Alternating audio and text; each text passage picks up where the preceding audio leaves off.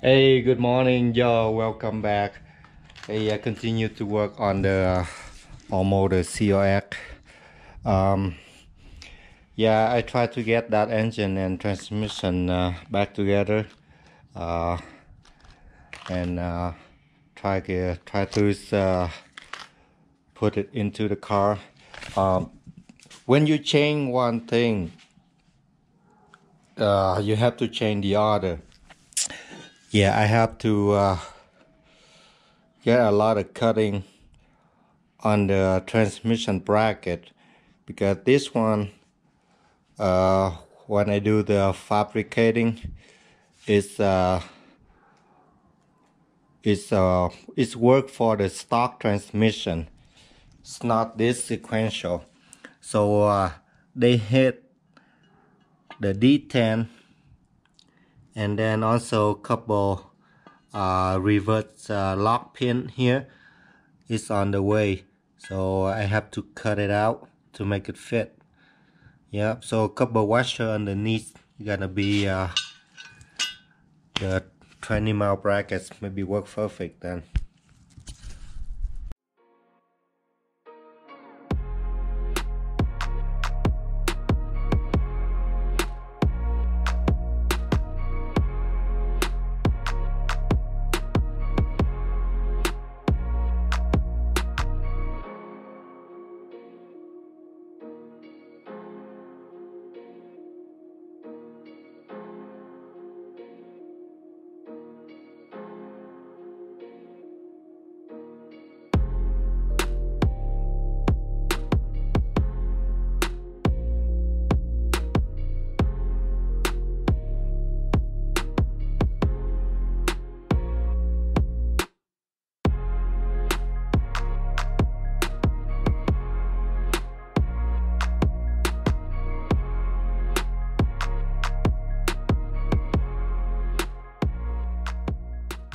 Engine and the transmission is fit in the car nicely.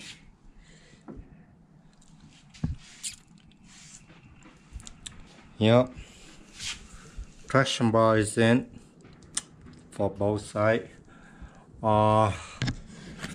At first I thought that I use a stock oil pump and use a stock oil pan.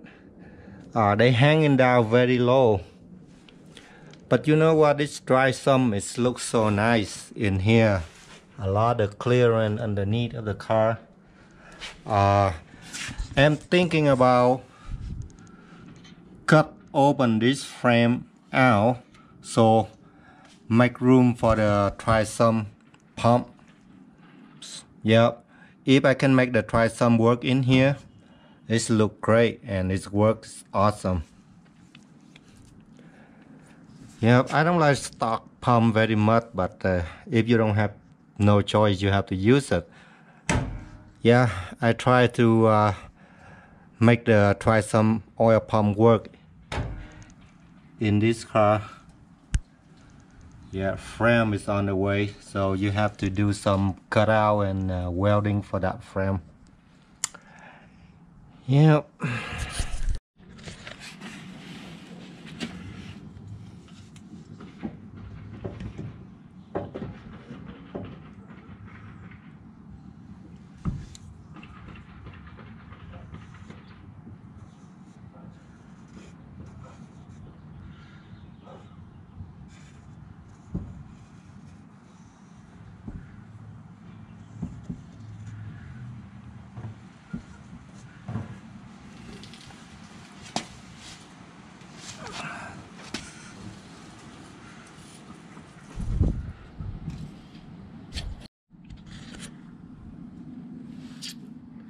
Yeah, look like it need to be cut out at least that much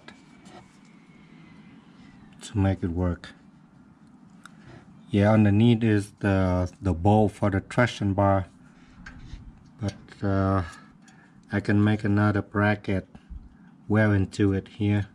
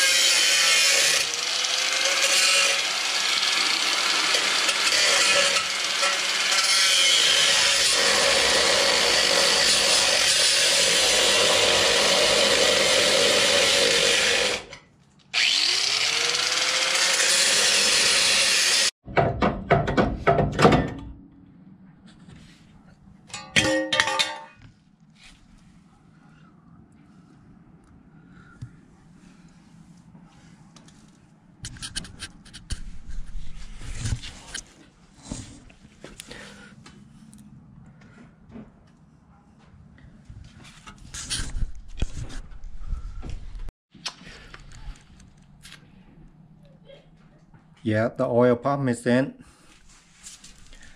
Yes, have a lot of room to work on too.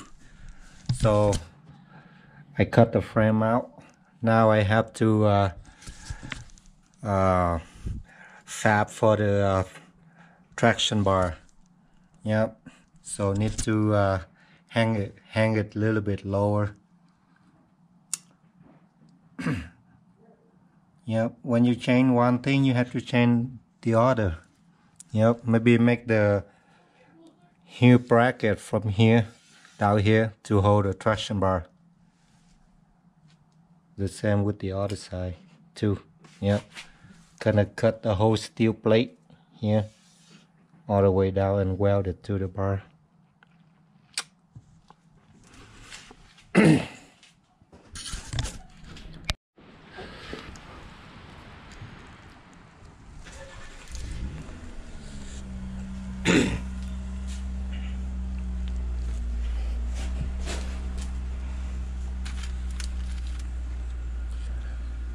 Yeah, I weld 3 inches quarter-inch thick steel plate underneath of the frame that's been cut in half, and also another plate. Try to make the little small frame here connect with the traction bar. There's a big 17 millimeter bolt here, and also traction bar connect with another plate with another 3 bolt on the original frame. I think that's strong enough, and same thing with the other side too. This side I don't have to cut out the frame because I use the original where that 2 bolt underneath for the stock traction bar. Yep, I have the axle in place, spindle, low control arm. Everything looks straight and clean. Yeah, the tire I set up at the height I want.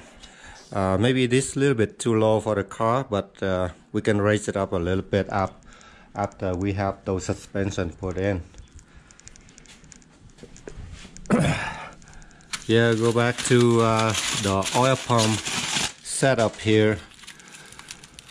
Now it's have a lot of room for it to work on too. Yeah. Yeah, it's have enough room for you to put the drill to turn on the pump when before you start the car, and a lot of room for work on the timing component. And the oil pan is very easy to take out.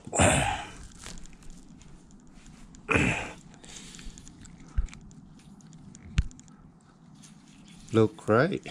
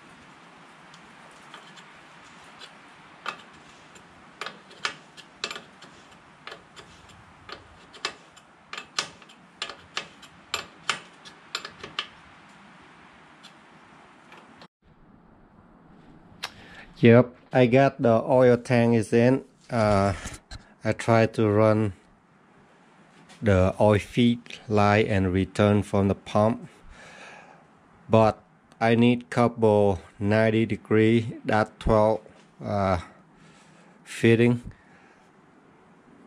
I'm out of that.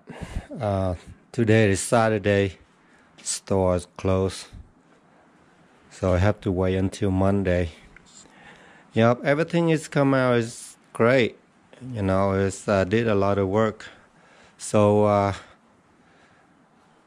next week we're gonna be coolant system and the fuel system, and then move on the electronic. Yep, almost there.